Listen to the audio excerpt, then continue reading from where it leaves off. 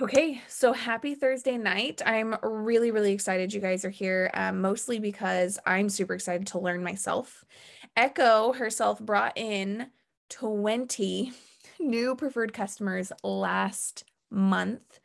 Literally bonkers. Like, it's so crazy. She set the goal for herself and she just sunk her teeth in and didn't let go until she achieved it. And it was just the most inspiring thing to be able to witness and watch. And I was like, dang, I'm super challenged because I think I brought in like one PC order last month.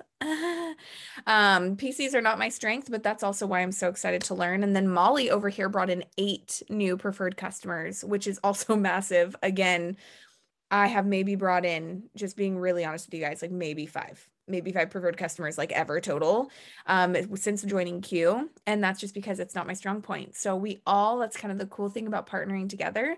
We all have incredible strengths. We all have incredible inclinations and we have so much to learn from each other. And I know that these women are going to bring the heat. So without further ado, I'm going to go ahead and invite Echo to hop on first. Echo is a boss babe. She's awesome. She's also super busy with her other job.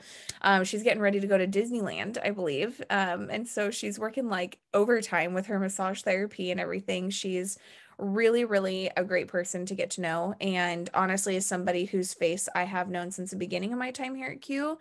And I've not stopped seeing it. She's like the epitome of consistency. So I'm going to have Echo hop on here and share first. And then we'll have Molly share after that. And I also have a whole other edification for Molly because low key, I've been obsessed with her for like 2 years. So we'll get to that. But Echo, will you please take it away?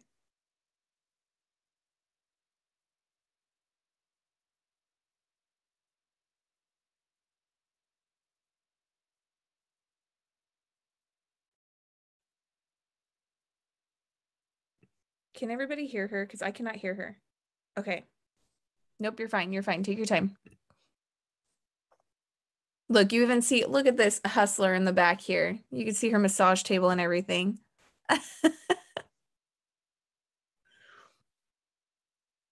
You're okay. No problem. I can play some more Elvis. I have no complaints about playing more Elvis, okay, in the dead space. I'm like, is it something I can do? I don't know. Echo, are your earbuds connected or something? That's a good point. Sometimes that happens with my AirPods. I'm wondering if her earbuds are connected to her computer. No. Well, that's okay. Echo, while you figure it out, we'll have Molly share first. So good, I get to edify Molly. Literally met her through a Brie Figgins, who I think is on this call right now. Like who I also met through Instagram. And she basically, I was like, man, I want a septum piercing. And she was like, I only like it on 2 people. And then she sent me Molly's profile. And then I was like, wow, I actually love this chick because Molly, as you can see, let's be honest, look at her guns right now. Okay. Can you just do a flex? Just be embarrassed by me. Okay. Can you handle that? Like, literally, I'm like, that is literal goals. She's amazing, truly an athlete, which also takes a whole different level of mindset discipline, physical discipline, so many different things. She's a competitor. And she's also just really a cool, down to earth BA chick.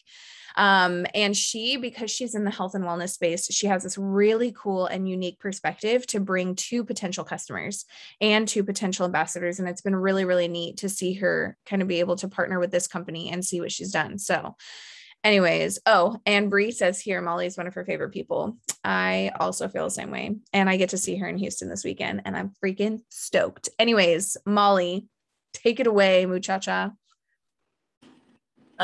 You said way too many nice things about me, so appreciate you, fam. Something about Casey, like literally probably 4 or 5 months after we met each other on Instagram, I posted on my story this like really random shirt that I found on like an Instagram ad, and it was like all it said was beefcake on it, and I posted it on my story twice, and I was like, can someone please buy me this shirt? Like, obviously I was kidding, but then I posted it again because no one responded. And I was like, no, but I'm being serious. Like, somebody buy it for me.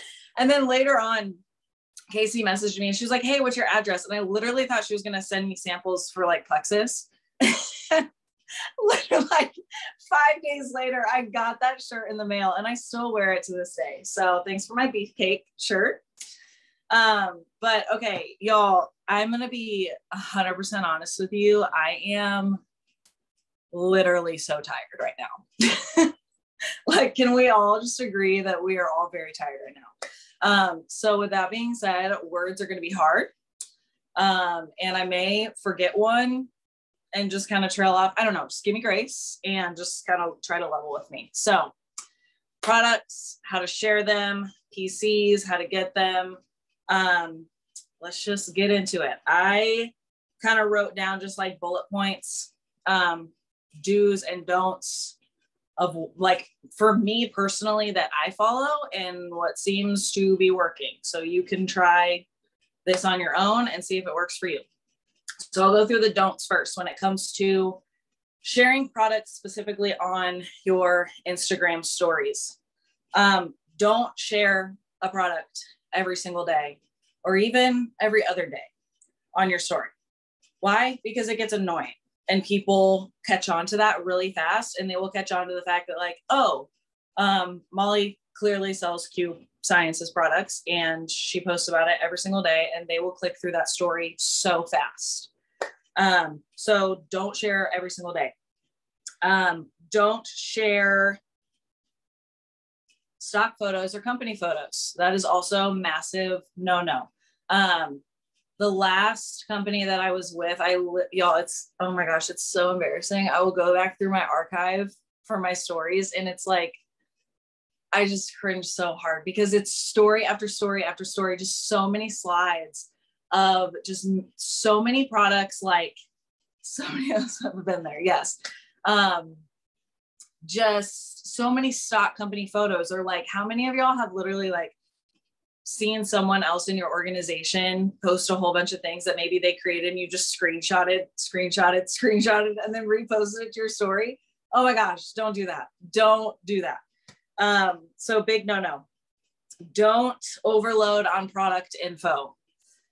That no one's going to read that. Honestly, if they see 1,000,005 bullet points of all the things that this product is going to do for their health and wellness, first of all, not that many people care about their health and wellness. Take it from me. I talk to them about it all the time. They just don't care, and they're not going to read all of that. So like one or two things that is going to help, that'll catch their eye. But 1,000,005 things of all the things that this specific product is going to help with, they're just not going to go through that. So those are my three like big don'ts. Don't share a product every day or even every other day. I'll go into more detail about that. Don't share company or stock photos, and don't overload on product info. Okay, so let's transition into the do's. What I personally do and what I've seen to help or pique interest is that rule of thumb, I'll try to post 1 to 2 times a week about a product. Okay. So that's the first do. 1 to 2 times a week. That's about it. That's all you need. Everything else should be like, just your life, whatever your niche is, whatever your niche, whatever the freak, however you say it. Get Erin to help you with that if she hasn't already. She helped me with mine, and I am forever grateful. That's not the point of this. Whenever you do post those 1 to 2 times, post authentically, y'all. Authentically meaning how you are personally using the product, how/when you're using it in your day, and like post yourself actually using it, not just like, hey, this is my product and this is what it does and whatever. So for instance, like I use the Muscle Relax cream often, like literally almost every day. And I use it after I lift, okay, on whatever muscle group I just lifted. So in a very like simple example of that is like, I will take a video of myself just like literally rubbing it on my shoulders or on my joints or something. And I'll like throw it up at the camera, and then I'll put something like a very simple caption on it that just says like, something along the lines of post-workout muscle CBD cream, something like that. I don't know. And then I'll throw some music on it, and that's it. So something very simple that's like they actually see you using it in a practical way, right? People want to see practicality. They want to be able to relate to you, and not just like a product that's in your hand. Okay, where am I at? Okay. So that's how like, those are my rules of thumbs when it comes to sharing on my story. So when it comes to like actually getting PCs, I'm going to be honest with you. I talk about the products all the time in person. Like if you're not talking to people about the products in person, I don't know what you're doing. Because I like people love to talk about their problems, right? And we have answers to those problems a lot of the times. Like if they're stressed about something, hi, we have something for stress. If they are, whatever. If they're having trouble losing weight, if they have aches and pains, like we have answers to this. And so a very authentic way that I personally share whenever someone tells me about an ache or a pain or whatever, so I'll just say, hey, can I shoot you a link to what I've been using that has really helped me personally? And they'll be like, yeah, of course. Like, why would they not? And so I'll just shoot it to them and they either buy it or not. But talk about it in person to people, like authentically. Don't be weird about it. It does not have to be weird. But also like, I am always, whenever you're doing your reach outs, I don't know if you have a percentage of what business asks you do and what product asks you do. 100% of my reach outs are business asks. And when they say no to the business, I turn it into a product ask. I don't just leave it at, oh, okay, see you next time then. Or, okay, no problem. I know it's a busy time. Turn it into a product ask every single time. Like if they are not interested in the business, that doesn't mean that they're not interested in the products. And a lot of times if they've watched videos and they decide for themselves that the business side is not for them, that is a very easy in for y'all to just be like, hey, no problem. Can I just at least send you my link and you can check out the products for yourself and see if anything catches your eye.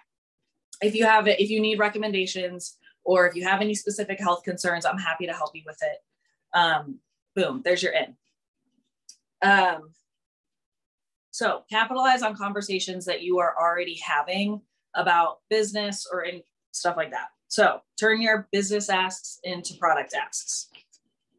Secondly, on that point, whenever you send your link to somebody, y'all, probably 99.999% of the time, they're going to exit out of that message and they're never going to touch that link.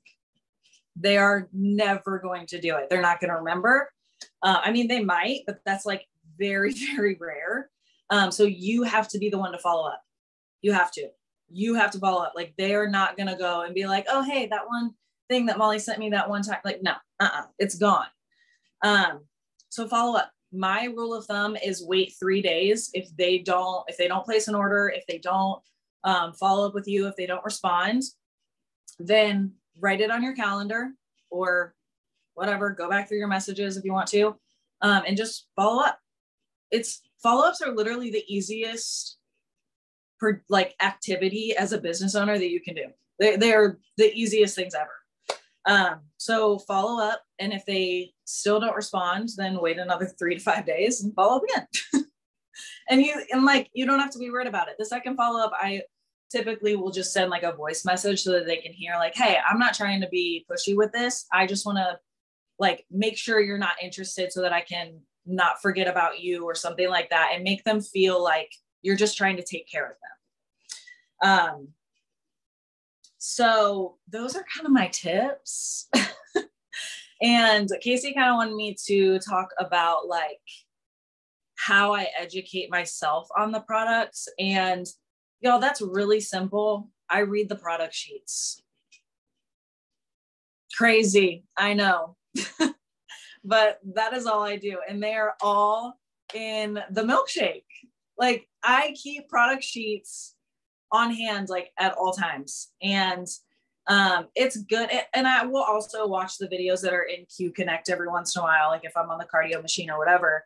But it it goes really far. Thank you for dropping that, Erin.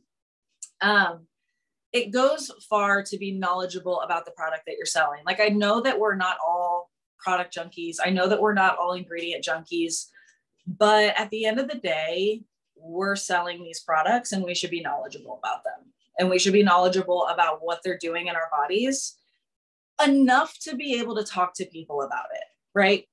And we have more than enough information here. Like Casey and all the leaders that we have in this organization, they have done the work for us and they've provided that information for us. So we really don't have any excuse to not be knowledgeable on these products. So that's all I have for y'all. Dude, that was so good. Did anybody else take notes? Like a lot. That was so good. I was dying. She's all, I read the product info sheets. I was like, that is hilarious. Okay, mic drop. We're done with the training right there. When I think about it though, my last company too. So I know, and I'm so guilty of this, like as a leader, of doing trainings or being on my op calls and being like, oh, I didn't come here for the products, because I didn't. I'm being honest with you guys. I didn't come here for the products. I came here for the finances. I came here for the opportunity. But I think that's also done a disservice to some of you guys and our team as a whole, because what Molly said right there is so true. And it's all, we're a new team. We're still learning. We're all growing together, right? But it's so true. We are selling a product too. At the end of the day, we are offering a business to people, but when they say no to a business, because not everybody's called to work at Q, sorry, but it's true. We have incredible products, but if we don't know anything about them, how are we going to share about them? And at my last company, I had great product sales. That was basically all I did because people didn't want to join my business. And I did the same thing. It was reading the product info sheet. Something I do is I'll look at the ingredients and then I will literally go to Google. If I'm talking to a potential and they're like, oh, I struggle with like pain or inflammation or whatever it is, I literally go and I'll take like the ingredients and I'll be like, this ingredient and inflammation, and I'll just see if it's even correlating. And obviously that's something that I just did over a long period of time, over several conversations, but I also had a lot of those conversations. So I learned it all pretty quick. So the more conversations you have with people about, tell me about your health goals, tell me about your health struggles, and you start kind of diving in and doing your own research that way, even as simple as a little Google search, that's going to like super behoove you, because you can talk about it in person when someone's saying, hey, I'm struggling with anxiety right now, or the depression is just unreal, whatever. And you can be like, okay, I know we have products for that, just generally. And you can take time to look at other products too and see if we have similar ingredients in other products like the propriety blends or whatever, and start learning that maybe you can offer them a lot more than you thought originally too. Maybe it's not just hemp oil we have that helps with anxiety, So I thought that was really, really good. So Echo, did you get it all working? Your microphone's working? Okay, awesome. We're going to have Echo hop I don't know. Is it working? Can you hear me? Yes, yes. Oh my God. Man. That's so funny. I had to go get my 16-year-old because I was like, what did you do to my computer? So I'm so sorry, you guys. Wow, and my heart was like pounding already, and then it was pounding even worse. So no, you're fine. Take it away. You're natural. Here's what I want to say is I'm kind of glad I actually got to go second, because there's things that Molly talked about that helps me transition into the way I do things, because she's obviously dealing with her clients. And I just want those arms, first of all, like super jacked. Come on. Like I'm looking at her going, geez, I need to work more. So, but my customer base, you guys, like when I went into last month, I just want you to know that when Jake rolled out that promotion, my entire intention for the month was to go and get 20 customers. It was insane. I thought it was nuts. But the month before, I had enrolled 10, okay, with my husband. And I was like, if I can do 10, maybe I should just go for 20. Like it was just ridiculous. It sounded crazy. And so here's what I do. I want you guys to know, like, I'm a reach out person. I do post on social, but I'm more of a one-on-one conversation person. So I make sticky notes with names and I write who they are, what product I want to talk to them about. And I'm not kidding. I had 30 sticky notes on the wall in my office all month long. And I have this is a new list for this month. It's like 11 people deep right now. It doesn't mean I'm going to get 11 customers, but I'm going to try my best to get as many as I can. But it's based on previous conversations, previous responses to posts that I've made. and just knowing the relationship of the person I want to talk to about the product, because this is more product centric, because it's not it's totally different than what she was saying. I already know these people are not business prospects. I've already identified that they are a customer prospect for me. And then she's right, like, don't make it weird. The way I talk about product, the thing that works for me is it's not like a magic reach out. It's not some magic thing. All I did was I focused on collagen, and the people that I reach out to, I asked them if they were open to giving the collagen a 30-day run to get results like I did in my before and afters. And I'm going to send you those. I utilize my pictures. I utilized the video on the collagen, and every time someone watched it or saw my picture, they were like, what the heck? I want to try it. And that's how I was able to do it. And that's why I had to get 20, because it's not like it's 100 points for every single collagen bottle you sell. But if you can you have to make it about them. Like, how is this, we don't have to be, we do need to educate them a little bit, but we don't have to tell them every single thing about it. They can look at the ingredients themselves. People only care, just like when we teach them about the business, does this make sense? Can I do this? Will someone help me? Well, when it comes to products, is this going to work for me? How does it make me feel? Did it work for you? That's all they care about. Most people are not interested in all the details. They just want to know, is it going to work? Because they're going to give you money to pay for something, and they want results. So if you lead with the results it provides and what it's done for other people, it could be your own testimony, it could be other clients' testimony, that really leads to an easier close of a sale. And you do have to follow up with people. When I went into the month, I had one PC for like 10 days, one. And I was able to, I don't even know how that happened still. I think it was God, honestly. But that's kind of like the secret sauce, I think, is just showing the interest in the people, in the person, identifying a product that you are so passionately excited to get into their hands. Like they're not doing you a favor at all, but you just really want their feedback. I had a lot of people I reached out to about that too. And people I knew I could get the product in their hands and they would tell other people about it. And I kind of gave them that, hey, you are like the perfect person to test this for me for 30 days, because I know if you love it, you have so many people you'll want to tell about it too. And that's why I really want you to give this a try. You know, what do you say? So I always leave it to them, but that's kind of like the biggest thing. That's like the biggest thing of how I do it. When it comes to my massage clients, I will say that that's a different opportunity for me. Okay, so in my situation, these people have an established relationship built on trust. If you can identify the people in your network, okay, whether it's friends, people you used to work with, people you used to, whatever it is, I go back deep sometimes, like more than 10 years. And reach out to people and just start a conversation. Don't say, hey, don't hit them up about your business and your product, but start building conversations and creating that warmth between the two of you again, and it will naturally lead into, hey, what are you up to? Hey, what are you doing? You just have to start these conversations. And then, but everything that Molly talked about not to do, I 100% agree. If you are only ever talking about product, they're going to think that all you care about is selling them. People do not want to feel sold at all. They want to feel that they are being served when you talk to them about our products. We have something that no one else has. I did have people reach out to me about collagen and saying, what makes it different from this one? What makes it different from this one? And I would never speak bad about another company's product. I have a girlfriend who was using Isagenix collagen for several months and hadn't used it for 6 weeks. I had no idea she had stopped using it. She was already a customer of mine buying the Q Core, and she loves it. So she's like, so tell me about why it's different. Is it better? Like, what's the deal? And so I told her, I said, this is what I know about theirs, and here's what I know about ours. And she just decided she wanted to try it. So will be interesting to see if she has equal or better results. Like, the jury's still out on that. But I just think that at the end of the day, what my customers always tell me is they love to buy from me because they feel my passion and my energy, and they know that I genuinely care about what I'm helping them to do. So it's not weird if you make it about helping the person you're trying to serve. And that's it. Like, that is the secret for me. And I think every single one of you can do the same thing. You can, if you don't make it about your goal, your numbers.